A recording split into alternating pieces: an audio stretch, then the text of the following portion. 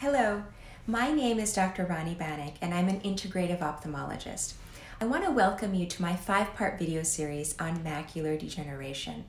In this video series, I'm going to be sharing with you some important facts you need to know about this potentially blinding condition and also, most importantly, how you can prevent it. So this is video number 1, where I'm going to be explaining to you what macular degeneration is and how it affects the back of the eye. So macular degeneration is a leading cause of blindness in the world, and it tends to affect individuals who are older, typically above the age of 65. Now, what happens in macular degeneration is that the retina, which is the light-sensing tissue in the back of the eye, begins to degenerate. And the retina is basically a critical part in terms of our vision processing. The retina is responsible for capturing light energy that comes from the front of the eye and then transforming that light energy into electrical signals. And then these electrical signals are then sent to the brain for processing. So the retina is very critical in terms of how we see shapes, colors, motion, and then ultimately form an image. So the retina is quite metabolically active. It is constantly in processing light energy. It requires a tremendous amount of energy itself, and then it also creates many waste products. And those waste products are cleared by a cell layer underneath the retina, which is called the retinal pigment epithelium. And these cells, these retinal pigment epithelium cells, or RPE cells, are basically like the trash collectors of the retina. And what happens in macular degeneration is that these RPE cells begin to dysfunction.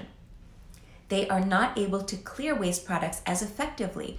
And then the waste products develop, they accumulate underneath the retina. And these waste products are called Druzen. Now, Druzen happens to be the German word for pebble or stone. And this term was given to Druzen because these waste products look like little whitish yellow pebbles or stones that accumulate underneath the retina. Eventually, these Druzen, as the RPE cells continue to dysfunction, the Druzen grow in number and size. They begin to coalesce, and then the Druzen eventually cause dysfunction of the retina because those waste products are not being cleared effectively. And that is ultimately what causes vision loss in macular degeneration. So even though it is called macular degeneration, it truly begins, the process begins with dysfunction of RPE cells and waste product accumulation underneath the retina. Now, this process does not develop overnight. In fact, it takes not just weeks or months for this to develop. It takes years and perhaps even decades for some of these changes to develop that ultimately can affect vision.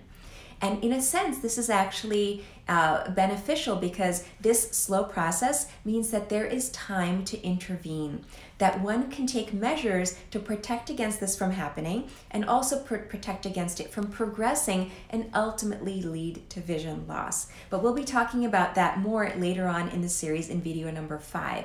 But in the meantime, in my next video, video number 2, I'm going to be explaining about the 2 different types of macular degeneration and what the symptoms of macular degeneration can be. So please tune in for my next video.